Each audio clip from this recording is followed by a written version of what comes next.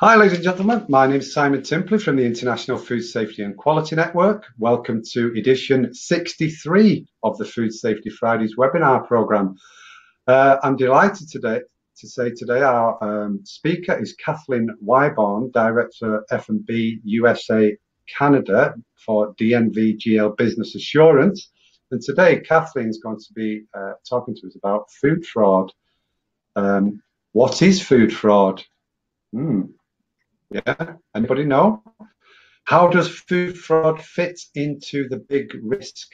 Yeah, that's important. And of most importance, what can we do about it to mitigate that risk?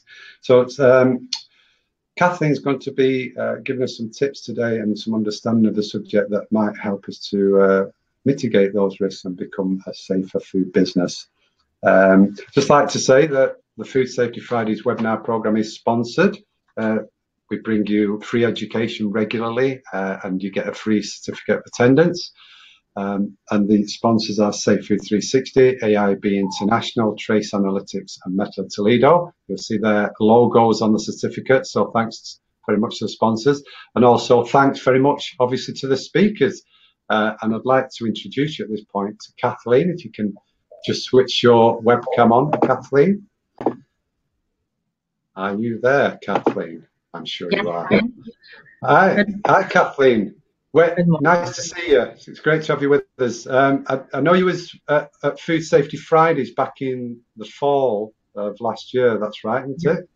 Yes. And it's good to see you again. And we're really looking forward to your presentation. Just tell the ladies and gentlemen where you're dialing in from today. Okay. I'm based out of a suburb of Chicago, and I'm in our office today in Oak Brook, Illinois. So we're a warm, about 15 degrees Fahrenheit. So it's a little bit chilly today. Yeah. As the hurricane's not anywhere near you. Is it Hurricane Doris, the latest one? Have you heard No, of it? no. We're way north in the U.S. Well, apparently it's heading over to us for the weekend, just to spoil our weekend. Okay. If you can get your slides ready, Kathleen, I'll just tell the ladies and gentlemen about next week's webinar. Right. Okay. Next week we've got Vladimir Suchinsky coming back. He's presented lots of times, and he's going to be giving us some tips on defining SMART goals in food safety planning. So you can register in the sidebar. If not, respond to the email. I'll be back for the Q&A later. And also we've got some polls, so I'll be joining in with that. So for now, I'll hand you over to the capable Kathleen Wyborn. Okay, Kathleen, over to you. Thank you, Simon. Can you hear me okay, Simon, then, right now? Perfect. Okay. Yeah, we can see your slides perfectly, and we can. Fantastic. Well, again, welcome, everyone. I can see from the chat bar here, we have people from all over the world. So I'd like to say good morning, good afternoon, and actually good evening to some. Thank you for taking the time to join this morning for this information. What I'm going to be speaking about is on food fraud, and as Simon said, the types of food fraud, some mitigation strategies, and really what's going on in the world around food fraud. The learning objective is to give you a big picture about how food fraud fits into the risk matrix around the food and beverage industry, for you to gain an overview related to food fraud in the certification standards.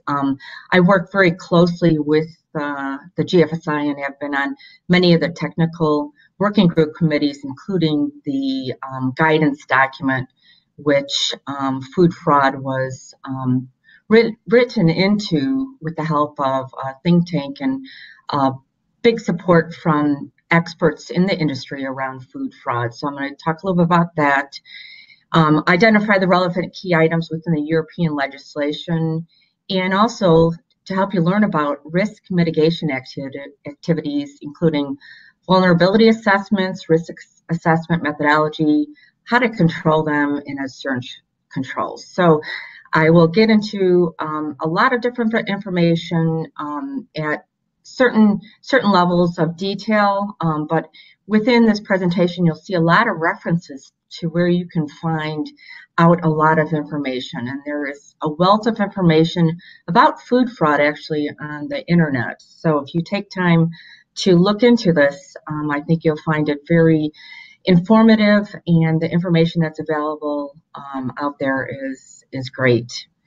So starting out, what is food fraud? And is this something new, or has this been around for a long time? And actually looking back in history, back in the 1700 BC in Babylon, the code of Hammurabi, he was the first to actually look at food fraud, and he wrote it into law. And he was the sixth king of the Babylon dynasty, where on a 7.5-foot slate and clay tablets, it's written in a code: if a wine seller does not receive grain as the price of a drink, but if she receives money by the great stone, or make the measure for drink smaller than the measure for corn, they shall call that wine seller to account, and they shall throw her into the water. So back 1700 BC. In ancient Roman Athens, there were laws regarding the adulteration of wines with flavors and colors. And in the mid-13th century in England, there was a guideline prescribing a certain size and weight for each type of bread, as well as the ingredients it should have and how much it should cost. So it goes on and on. And then in the 1900s in the U.S., Congress passed both the Meat Inspection Act and the original Food and Drug Act, prohibiting the manufacture and interstate shipment of adulterated and misbranded food and drugs. So you can see this has not just started yesterday, but it's been around for a while. What is food fraud? In the EU, there's really no definition of food fraud, but the fraudulent or deceptive practices mentioned in the Reg 178/2002, Article 8. In the USA, the FDA adopted a working definition of economically modified adulteration. And I will have throughout my presentation EMA, which is economically modified adulteration, which is the fraudulent, intentional substitution or addition of a substance in a product for the purpose of increasing the apparent value of the product or reducing the cost to the production. And this is purely for no other reason but economic gain. Fraudulent intentional substitution, dilution, or addition to a product or raw material, or misrepresentation of the product or material for the purpose of financial gain by increasing the apparent value of the product or reducing the cost of its production. And this is the BRC, the British Retail Consortium, Food Edition 7, 2015 definition. Food fraud can also be defined as committed when food is deliberately placed on the market for financial gain with the intention of deceiving the consumer. And that's from the past 96 document.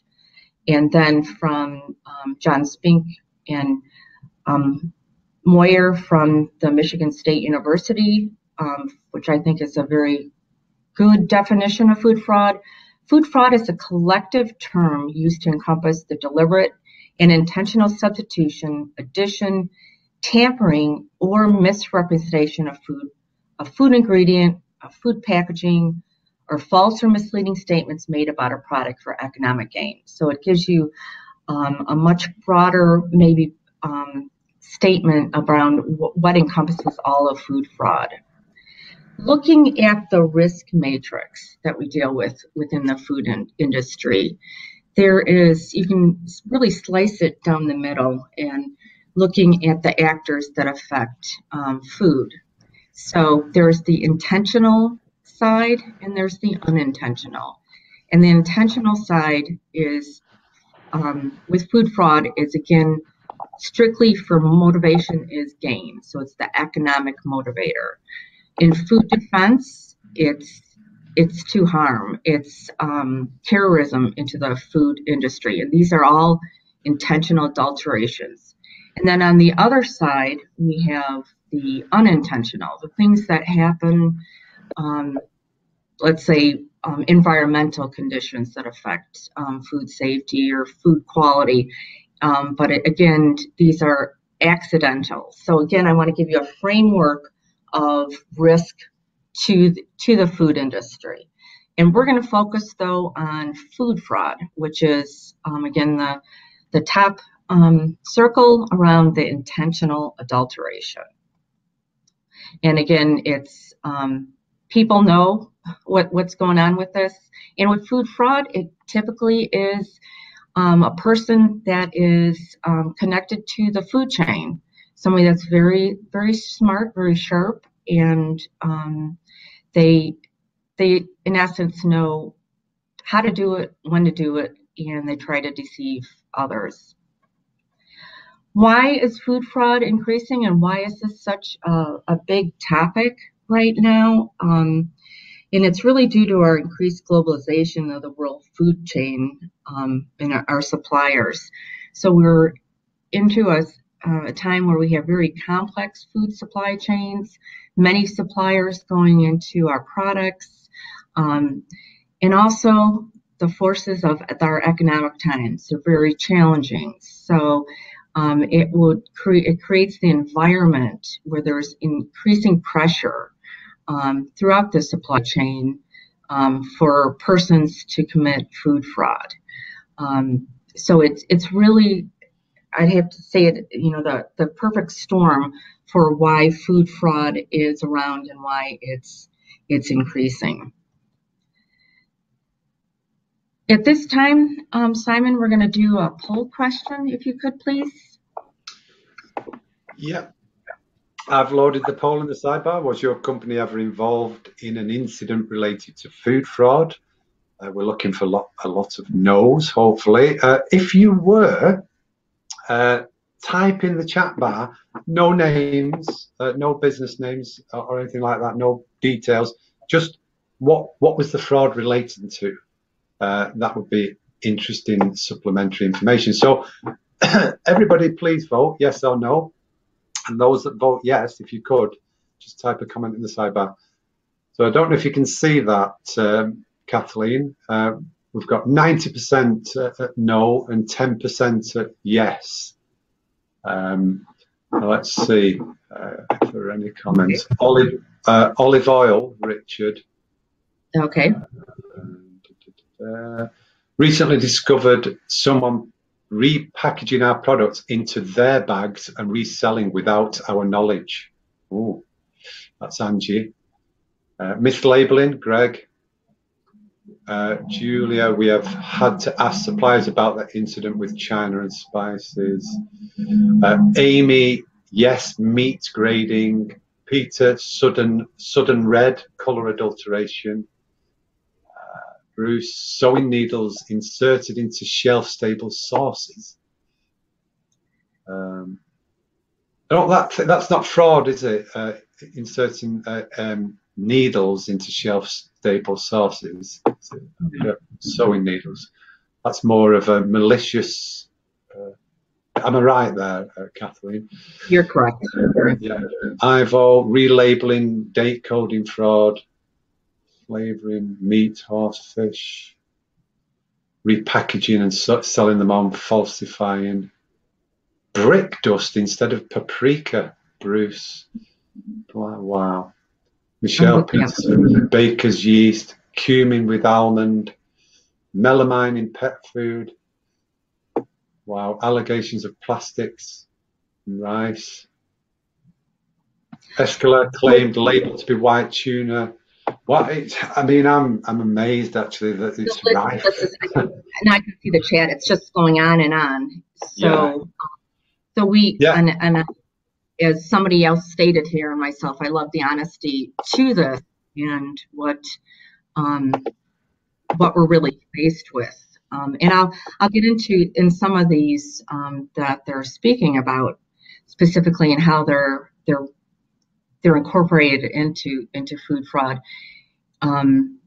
So the poll was pretty interesting in that the level of food fraud is estimated to be 10% of all commercially sold foods. So it is out there, and 10% is of course way too big. And fraud can result in either a food safety incident or a public health risk that could be have significant financial public relations consequences for the industry, a segment of the industry, or especially the company. And it's said that the cost to the global food industry is estimated with food fraud to be I've seen a couple different stats between 10 and 20 or 30 to 40 billion. So it is huge.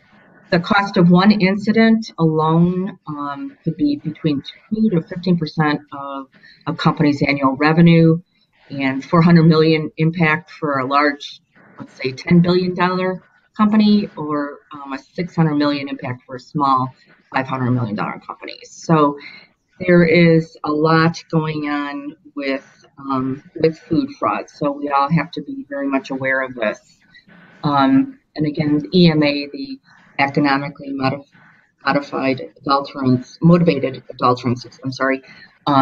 Here's a graph where you can see from the National Center for Food Protection and Defense, where it lists the highest adulterated products and the origin of it. So the heavy dark line is adulterated or originated in the U.S., and the lighter gray is adulterated originated outside the U.S. And to be surprised, and in some of this, and you'll see in the different, I'll show different measurements of this, comes into account the ability to track and detect this also. And it's, of course, it's not the persons that are involved in this fraudulent activity, but it's companies and testing that is involved with the detection of this. So fish and seafood being the highest, dairy products, and I know that from the poll and from the comments, I can see oils, fats, meat products, even alcoholic beverages, which is something, down to, of course, coffees and teas. And another schematic here from the National Center for Food Protection and Defense, the NCFPD, on the incident database.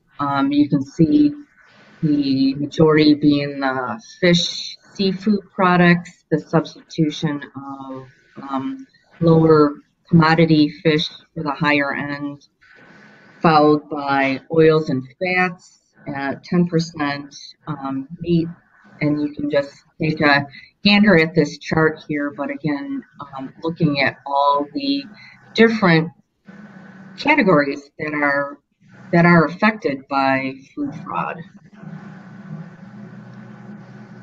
The economic adulteration by location produced, and again, this needs to be taken into account, the capability of actually detecting these. And according to this, the NCFPD, it's the United States again at about 30% of what's detected, China at 13.6, followed by India at 12.6. And you can read the other countries around adulteration. What are the different types of food fraud? So I'm going to get into how to categorize food fraud. So the different types, and I'll start at the 12 o'clock hour with the substitution. And this is when, some examples of this, when product is substituted, so sunflower oils partially substituted with mineral oils. So again, finding a lower cost commodity to substitute for the commodity that's being sold. Concealment, poultry injected with hormones to conceal a disease. Harmful food coloring applied fresh to cover defects. So again, this is a product that normally would not be sold, and it's being masked by some other entry of product. Mislabeling, it could be an expired product, might be of an unsafe origin, mislabeled, recycled. In the gray market, the production theft, diversion, sale of excess unreported product. Actually, and I think one of the, I saw in the actual chat bar diversion of product. When I was working in the industry, worked for the NutraSweet company for many years as the food safety manager, quality assurance manager in the plant in Chicago. Actually, I was affected by this when we had our retail product that we sell to the big food service and retailers that have the little where they sell actually the equal sweetener, and they were diverting our large food service boxes and packaging those into consumer products boxes and selling them on the shelves. So they were doing that for economical gain, taking a lower priced per each sweetener packet and packaging into consumer product packages and selling it. So it caused a lot of big headaches. So I was involved myself in finding that and having to, protect the interests of the company. You also have unprotected enhancements, use of unauthorized additives, and everybody knows about the Sudan dyes and spices, or the melamine added to enhance the protein value, counterfeiting copies of popular food, not only clothing, but happens in food, not produced with acceptable safety assurance and selling them into the retail chain. Dilution, and this is when product is watered down by, could be non-potable or potable water, and it's, again, diluting the product, adding water, which is of lesser cost, and selling it into the market. John Spink, and this comes from MSU, their definitions of food fraud: adulteration, component of the finished product is fraudulent, tampering, legitimate product and packaging are used in a fraudulent way. If you have overrun, it could be a legitimate product is made in excess production agreements and then sold back into the industry. Theft, product is stolen, passed off as legitimately procured product. Diversion, and that is the example I gave you that affected myself, where they were diverting product from our supply chain, bigger boxes, less cost, into consumer product boxes. Simulation, illegitimate product is designed to look like but not exactly copy the legitimate product. And counterfeiting, and that's where all aspects of the fraudulent product and packaging are being fully replicated. Types of food fraud, again, different definitions. I won't go through all these, but again, you can see that there is not a common language or one place where you get the definitions, but they're all very similar. Again, dilution, looking at the replacement addition of alternate food product. Artificial enhancement, the addition of an unapproved chemical additive. And the examples of these are in the right-hand column. Mislabeling, intentional misrepresentation with respect to quality, harvesting, or processing techniques, and examples of that. Transshipment, origin masking, misrepresentation of the geographic origin of a product through false declaration of customs, documents, or mislabeling. So product designed, designation of origin fraud, so the origin, where the product was originally produced, whether it be in one country or another, where that is mislabeled. Types of food fraud, replacement, again, just going through some of these examples, and you could read these yourself, but there's a lot of information here as far as the replacement, the subtype, what false declaration of geographic species, addition of melamine to milk, and the examples: cow's milk for sheep, goat's milk, substitution of synthetically produced vanillin for botanical derived vanillin. So the list just goes on and on. Addition of non-authentic substance to mask inferior quality. It could be a color enhancement, a taste enhancement, and there's some examples there. Addition of sugar to mask the poor quality tasting of pomegranate juice. So again, the formulations, the specifications are not being followed. Again, this is another graph from around economic motivated adulteration, where substitution has the highest incidence, followed by dilution and artificial enhancements. So you can look on all these websites. Most of them are publicly available on the internet, and find the incident rate. And this is a good piece of information to bring into your risk matrix, which I'll get into later in the presentation around information about the products that you're producing.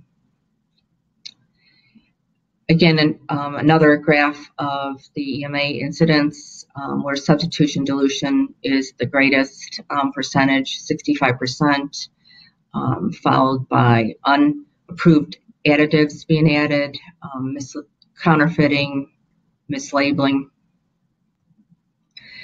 How does certification schemes look at food fraud? And version 7 of the guidance document, the document that all these standards in the GFSI are benchmarked against, will be coming out here very quickly. Actually, it was to come out last year, and it was delayed a bit. But working on that team that wrote the actual guidance document and working with the experts in the industry, food defense and food fraud will be incorporated into all the scopes of the GFSI. And in food fraud, the vulnerability assessments will be required, and also the food fraud vulnerability control plan will be required.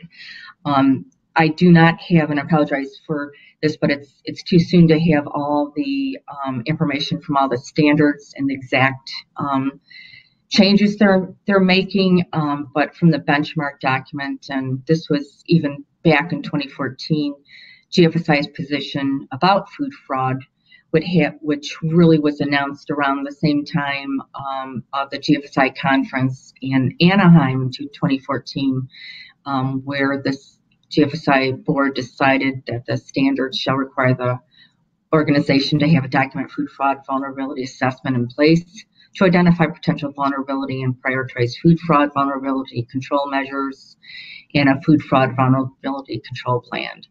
The standards shall require the organization to have a documented plan in place that specifies the control measures of the organization to minimize public health risks for identified food fraud vulnerabilities. And this plan shall cover the relevant GFSI scope and shall be supported by the organization's food safety management team. So in BRC, this was actually the version 7 from 2015. And again, the standards are being updated now to be re-benchmarked against the new version 7 of the guidance document. So this may change a little bit, but you can see what was in already. Around the company's senior management shall have a system in place to ensure that the site is kept informed and reviews going on the risk to the authenticity of raw materials. The company shall undertake a documented risk assessment of each material to identify potential risks. Systems shall be in place to minimize the risk of purchasing fraudulent or adulterated food raw materials and to ensure that all product descriptions and claims are legal, accurate, and verified. And it goes on and on. So you can see from the standard owner perspective, the requirements that are being set. And again, these will be tweaked a little bit with the new benchmark document coming out, and they'll be re-benchmarked, but food fraud is very prevalent. Looking at IFS 4.4.1, the company shall control purchasing processes to ensure that all externally sourced materials, services which have an impact on food safety and quality conform to requirements, and the purchased products shall be checked in accordance with the specifications and their authenticity based on hazard analysis and assessment of associated risks. So again, IFS looking at food fraud, and again, this was at the the current version. Okay, moving on to risk mitigation and food protection and vulnerability assessments. I'm going to start off again, Simon, with a poll here to the participants, whether food fraud is included in their food safety management system. Okay, rather than a poll, you'll have to just type straight in the sidebar. So just type yes, no, I don't know, or not applicable, and we'll sort of roughly calculate it as they zoom past. Okay, sounds good. Let's have a look. Right. I see a lot of yeses. I do. Yeah. In progress some. I would estimate, I don't know if you might agree with this or not, I'd say about 60% yes, and then let's say 30% no, and then 10 I don't know or in progress. Would you go for that? 60% yes, 30% no, and then 10% no, I don't know or in progress? Yes, I can agree to that. The majority, I would say, just more than half, have got food fraud included in the food safety management system. Very good. That's very good to know. Again, with the GFSI, food fraud and vulnerability assessment should be part of your food safety management system. Just like HACCP, HACCP including the hazards and prevention of unintentional accidental adulteration, which is science-based. Then we moved into food defense and TACCP around threats, prevention of intentional adulteration, and ideologically motivated to vulnerability assessments, now prevention of intentional adulterated, economically motivated. So a lot of questions I get from being a CB and managing with the auditors and our clients is how are auditors, how do they know, and what do they actually look for in the audits? And the auditors are required to make sure companies have a plan in place. So they're not food fraud experts. They're not expected to find fraud or detect fraud, but they're to affirm that the program is capable of preventing fraud. So again, it's looking at whether the company has a plan in place, and they can detect. Good auditors can find where there's gaps, but again, the auditor is not, let's say, per se, a GFSI expert on food fraud or detecting it. So, looking at food fraud vulnerability assessments, what is all involved? Taking in the technological situation, having to do with the product itself. What is the product you're selling, the characteristics of that product, looking at the company environment. Food fraud can also happen internal to your company for economic gain. The climate, the people that are working for you, the organization. Is it a nice place to work at, or disgruntled employees? The stakeholder environment, the legal framework you have with your suppliers and supply chain, how well you know your suppliers, looking at the global company circumstances, who you're selling to, and how you're looked at in the company's fraud measurements, your control measures, both from the technology and the people control measures. So all of this landscape goes into your fraud vulnerability. If you look at past 96, there's different approaches to food fraud mitigation. And PAS 96, which is a publicly available specification, written in 2014, is a guide to protecting and defending food and drink from deliberate attacks. So it has information in it around food fraud. I might get into the actual threat CCP process and outlining the process. So for those that are familiar with HACCP, TACCP is similar in a way, in that it's a team that's included in this. It's not one person. It's not the food safety manager alone. It's not a safety manager, but it's a cross-functional team across your organization to assess the information that's available, to identify the threats to the organization, to identify and assess the threats to the operation. A product is selected, identifying and assessing the threats to the product, of course, devising a good flow chart of the product supply chain, which is, to me, the most important, really understanding your supply chain, identifying key staff and vulnerable points, considering the impact of the threats identified, identifying which supply points are most critical, determining if a control procedure will detect the threat, the likelihood versus the impact, the prioritization of these. You might come up with many, but again, the risk matrix must play a part here. Identify who could carry it out, decide and implement necessary controls, review and revise, in the good plan, do, check, act here, monitor horizon scans and emerging risks. So this is something you need to keep current too. Threats the risk matrix might change, having to do with different things going on around the world. So you just need to really stay on top of this. Some questions to ask yourself in threat analysis, critical control points. Are there a lower cost substitute material available?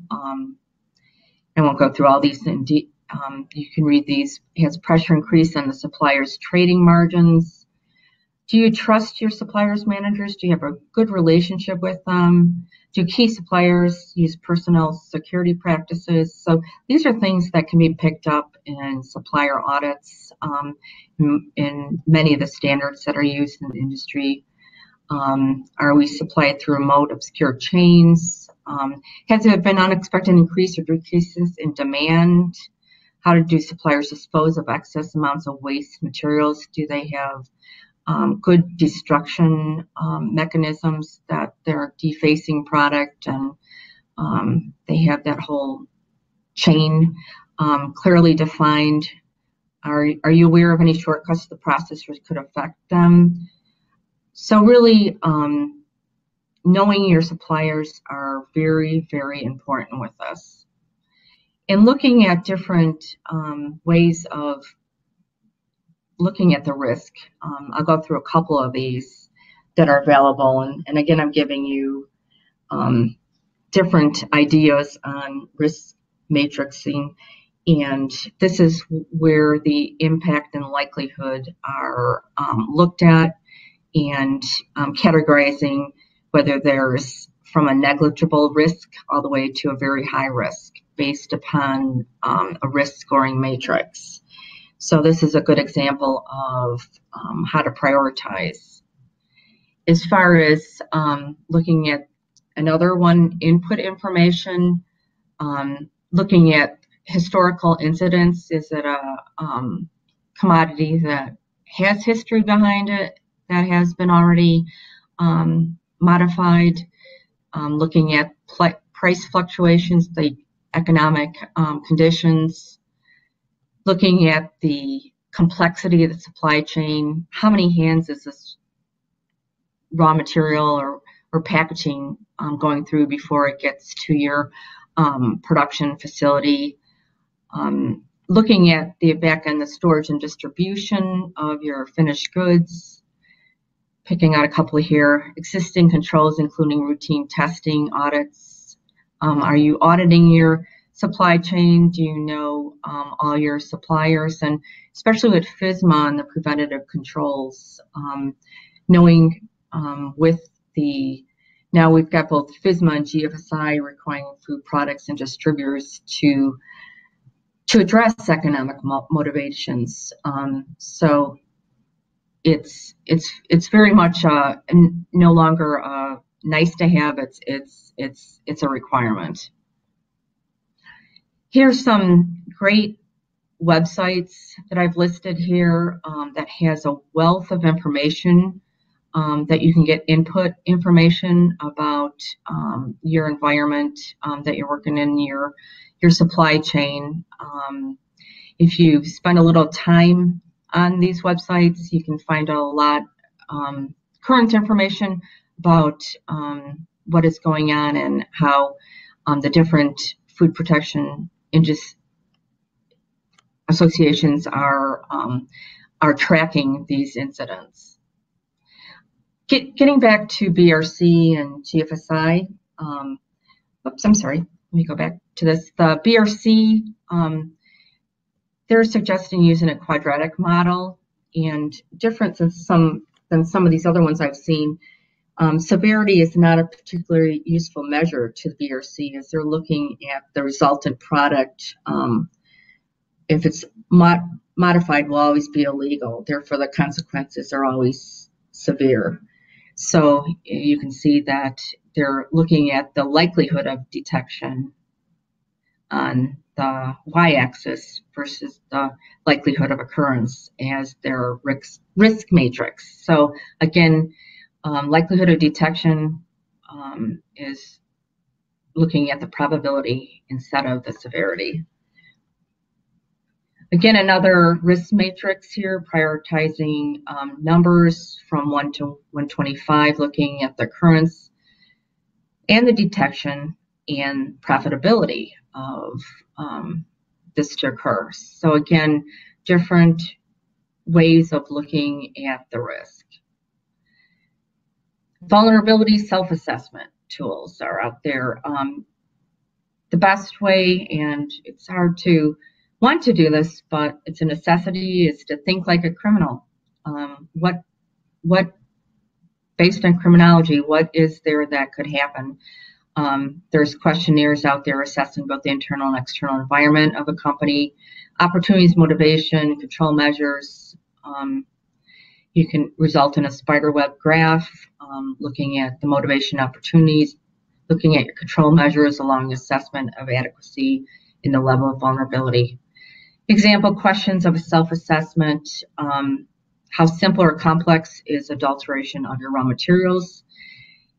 Easy adulteration, the composition of the raw material provides opportunities for potential offenders to commit fraud. So if you have a raw material that looks to be easy to adulterate, that might not be detected visually or in testing, what is the risk to that? And you can look at the answers here, going from composition material cannot be modified or replaced, such things as fruits, down to the composition of raw material can be modified by mixing with lower quality or foreign material, powders, ground meat. And I saw in one of the comments, dust was added into some sort of spice. So creativity in the criminals' minds really occur here. And there's a good source of information. I've got the website listed here. And what kind of competency needed, to detect this, usually good laboratory analysis. Self-assessment, another example, how would you describe the financial strains imposed by your own company on your direct suppliers? So financial strains imposed by your company on your direct suppliers can actually motivate the supplier to commit fraud, to drive costs down in their production. And you can see the answers there, going from fixed prices for direct suppliers in line with market, all the way to the company typically buys from suppliers that offer the lowest price. And looking at management and procurement to assess this.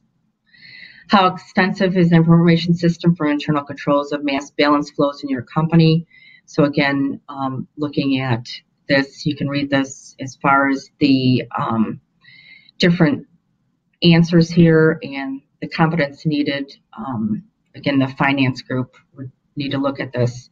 I'm going to go through these, and I'm taking longer than I expected. I'm going to go through these pretty quickly, but I'm going to show you some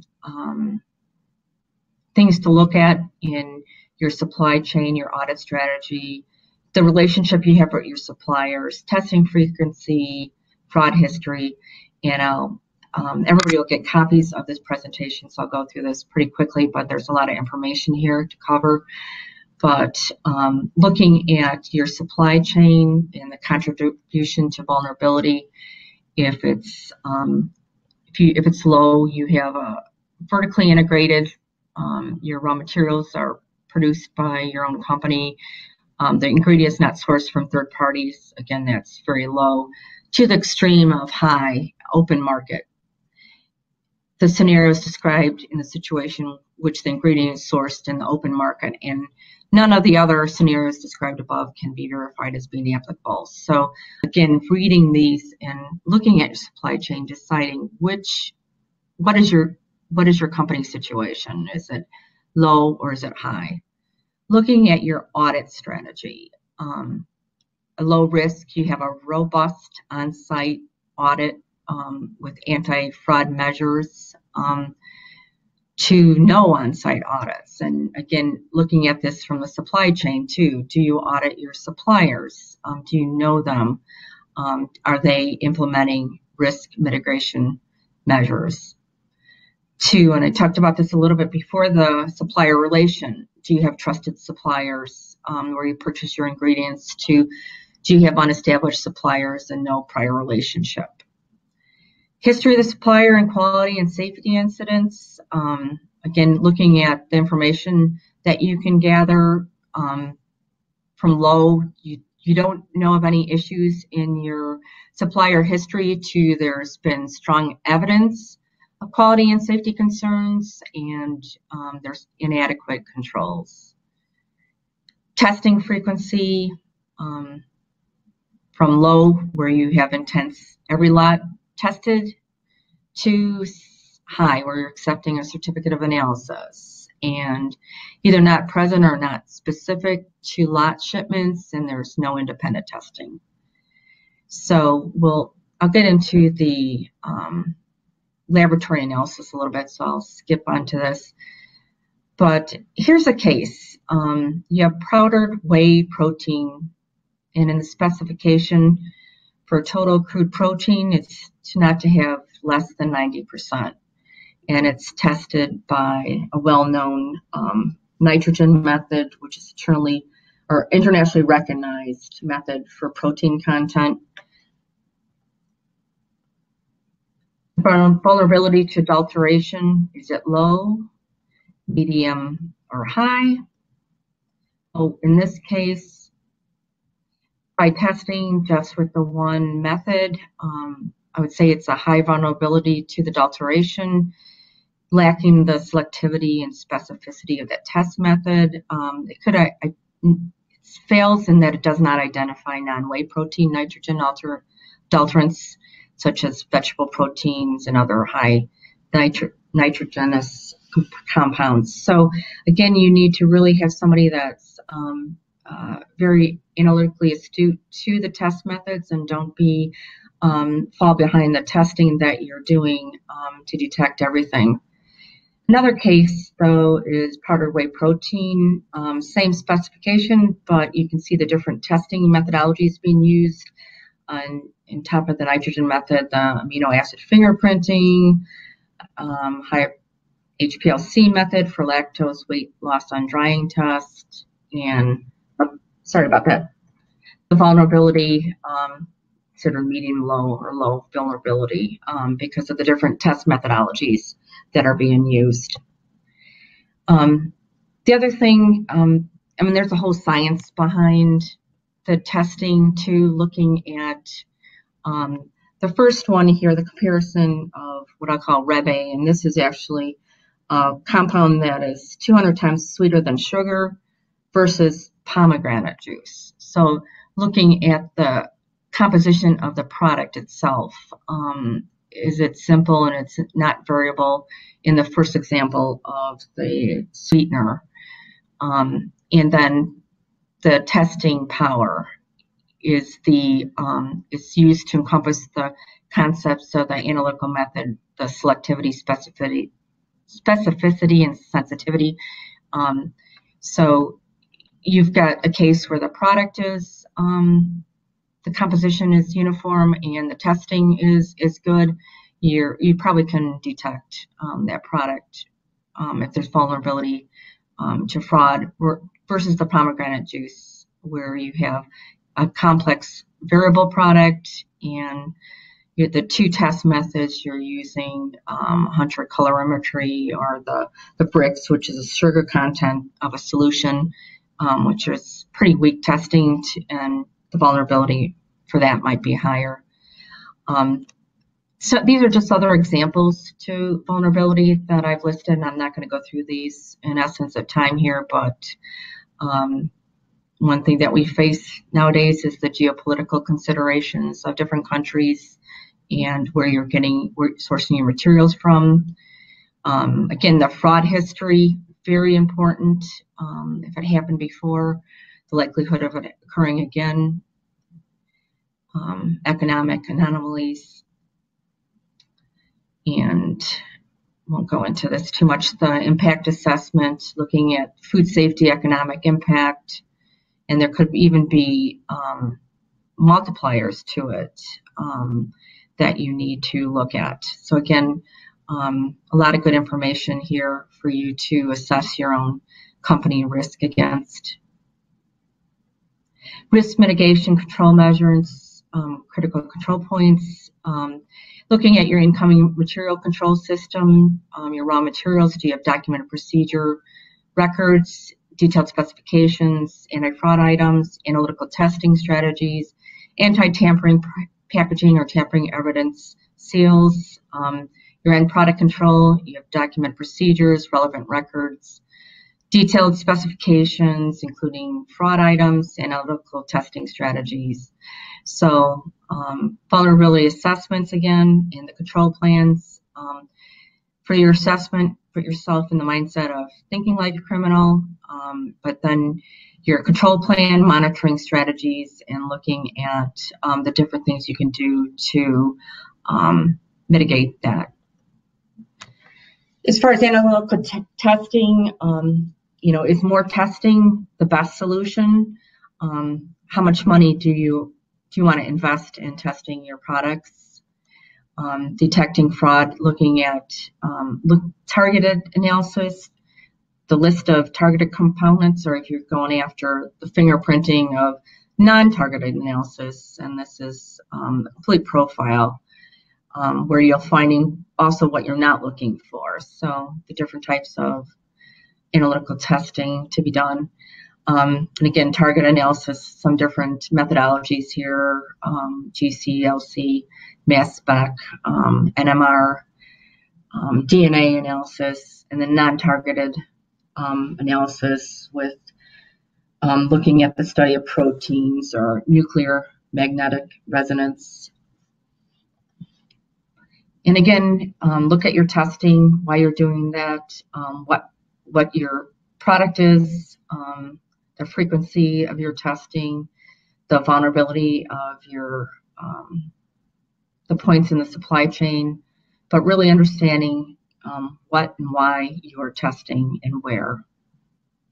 Here's an example of an NMR, nuclear magnetic resonance, where the detection, and for each, there's a fingerprint for each product. So here, and for each peak, it shows the fingerprint for the product. So cysteine was detected, indicating addition of a protein hydrolysate from hair feathers.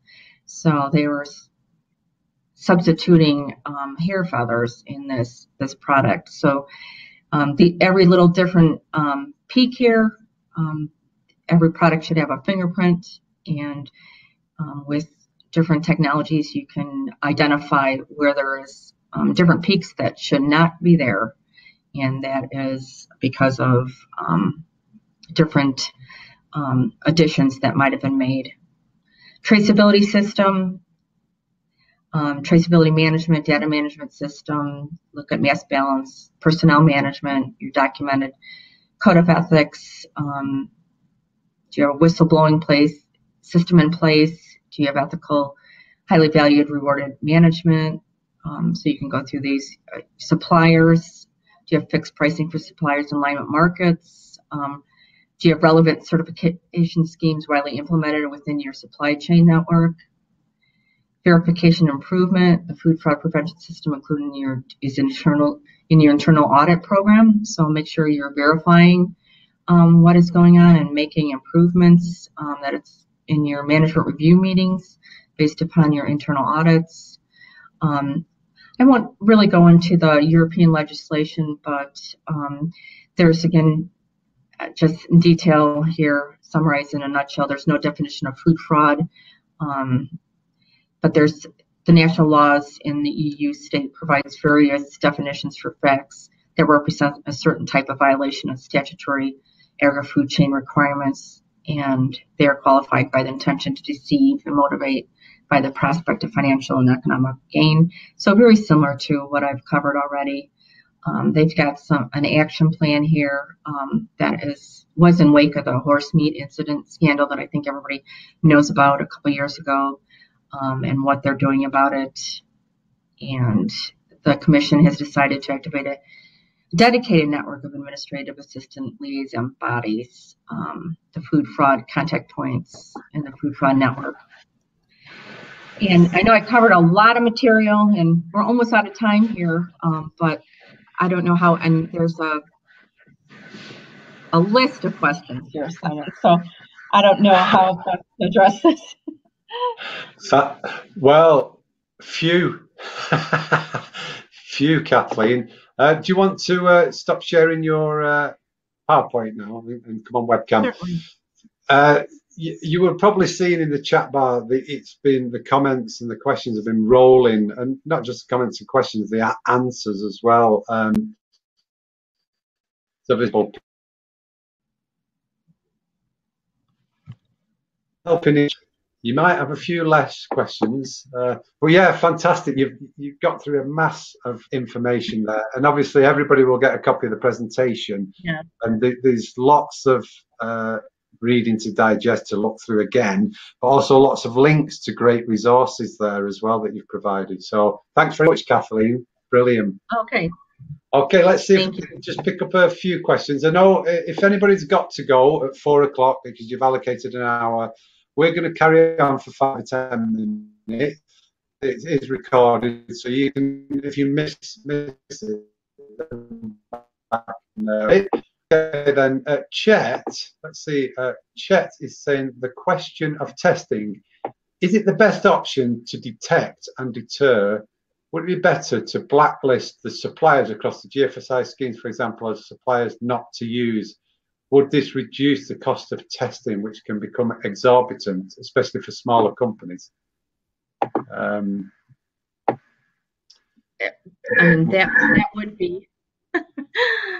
would be a possibility.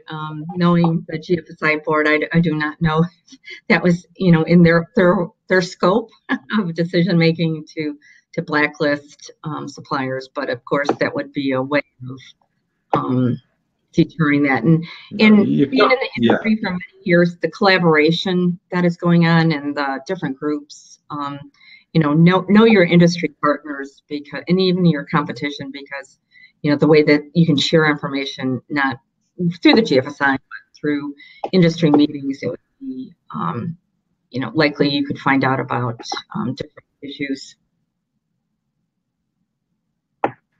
Okay, yeah. There's no short supplier control and supplier monitoring and all of the specifications and the compliance. There's no shortcut to it. Eddie is saying, can food fraud risk be integrated with HACCP? And somebody else asked that earlier, Kathleen. VASP, TACCP, HACCP. How do we document that in our system effectively and efficiently? My answer as a food safety professional is yes. If you're going into the same teams, the same methodologies are used. If you're GFSI certified by one of the benchmark standards, I would really look at when they come out with the new additions, specifically what their requirements are, separate plan. But it's not a necessity. If the standard says they have a separate plan written, then of course you'll have to have one. Going to be done together, definitely. Okay. Isabel, in the event of fraud, do you legally have to replace the localities? Are you obliged to report it, fraud? That's a question I honestly will have to get back to that person about the legal parts of that. And maybe what I can do is let me check into that very quickly, and I can get that answer, because I want to make sure it is, and it might be different per country. So let me get a good answer for that. And I'll note that. Yeah, I know there are obligations to report calls and things like that in certain countries, but food fraud, it would be a good idea though. Yes. Okay. Let's see. For any kind of information, may we have your email? Well, it will be. I think your contact details are at the last slide of the presentation. Is that right, Kathleen? Yes, it is. Yes, it is. When we issue that, you can pick up Kathleen's contact details from the slides. Lots of thanks. Any more questions? Well, we've got Kathleen online. I mean, what we'll do is I'll download the chat and I'll email it to you, Kathleen, as well. Okay. And if there are any questions, I can put you in touch directly with, with certain individuals who might have asked a question that you can follow up with. Okay, I mean, what it says this is that we could perhaps do another related to food fraud in the future, but perhaps more specific. Probably 2 hours would have been more. Yes. A lot of information to cover. Just a lot of thank yous, and looking forward to receiving the slides and helpful links. Any ideas for mitigation for spices? Anything specific, or is it more general with systems? Yeah, it's really general with systems, but I know from the spices and working with some of our clients, it's one of their major concerns, and what is being done in the supply chain. I see a lot of activity, especially even in auditing of suppliers coming from India. Is a country of where we get a lot of spices from into the U.S. So there's a lot of supplier audits being done there. So I'd say supplier audits would be one form of the mitigation there. Yeah. I mean, at the end of the day, food fraud is a criminal activity, and there are criminals and people where there's money involved. People will try to make easy money, and you've just got to protect yourself, just like you protect your home with locks and alarms and things like that. You just have to do it. Olamide, what do you do in case your organization is involved in such practices? That's a difficult one. Yes. Yeah. It's a difficult one. Thank you for the comments here too. Yeah, amazing. Mario, can a manufacturer operate an effective TACCUP or VASSUP system without the analytical testing? How do you think? Yeah, without the analytical testing. I would, if my auditors would answer, it depends. It's hard to give a concrete answer on that. That's the ultimate verification, I suppose, isn't it? The testing. You can put all the blocking and checking procedures in place, but ultimately some testing might. You obviously can't 100% test, but you obviously need some. Maria, when your supplier is a trader and does not have GFSI and he does not tell you who their suppliers are, what do you do? Can you repeat that? Yeah, Maria is saying, asking, when your supplier is a trader and does not have GFSI and he does not tell you who the supplier, what can you do? So you're basically buying from a trader and you don't know the suppliers and you can't get any details. What do you do in that case? I mean, that's a risk that you're taking in, and you've got to look at that, how that weighs out in the GFSI. You might look at the broker standards that GFSI has. Look, understand and know your trader and the broker, because you're putting a lot of credibility in them, but really understand them, know them. They need to have some knowledge of who they're buying from and the risks associated with that. Yeah, I mean, obviously you can threaten to move your supply somewhere else. It depends. Sometimes it's a bit difficult if there are not many suppliers or traders available. A small customer of theirs, you don't. Right. I think we're 7 minutes past. I think what we'll do is we'll collect these. I'll email these to you, Kathleen, and maybe we can do it that way. So, on behalf of myself, Luann, and all the attendees today, there's been well over 400 people live today. And anybody who watches this in the future, thank you, Kathleen Wyborn from DNV. Thank you. Hope to see you again soon, Kathleen. Thank you. Have a great day, everyone. Bye-bye. Thank you. Right. The last thing to do is to give your certificate. So I'll load that in the sidebar.